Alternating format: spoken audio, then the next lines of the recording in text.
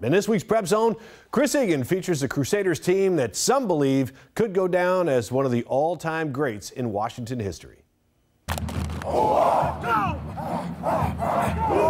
Eastside Catholic football team has won 18 straight games. They're ranked #1 in the state and 11th in the country. Well, obviously we have a ton of talent that's been here all 4 years, and combine that with the work ethic and the coaching staff, and they teach us how to play good, high-quality football. We have kind of built a culture here where, regardless of what we're doing, whether it be the weight room, football field, classroom, we want to be competitive.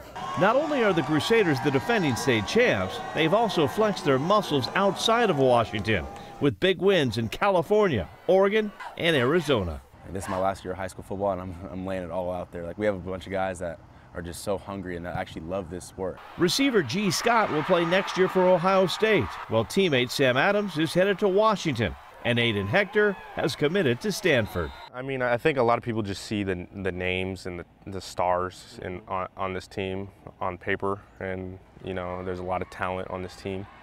But again, it all comes down to how good we want to be and how disciplined we stay. The players would rather not listen to the hype.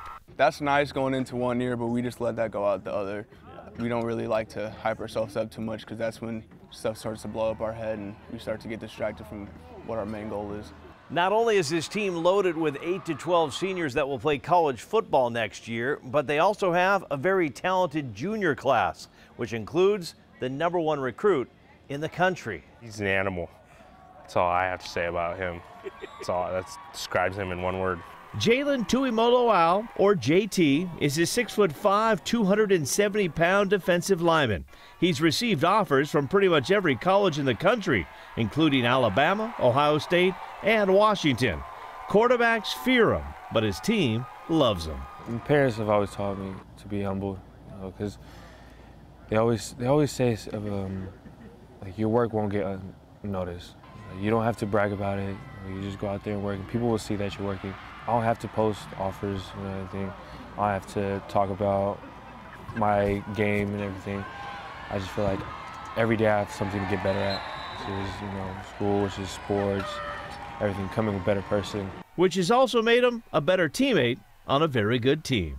In Sammamish, I'm Chris Egan, King 5 Sports.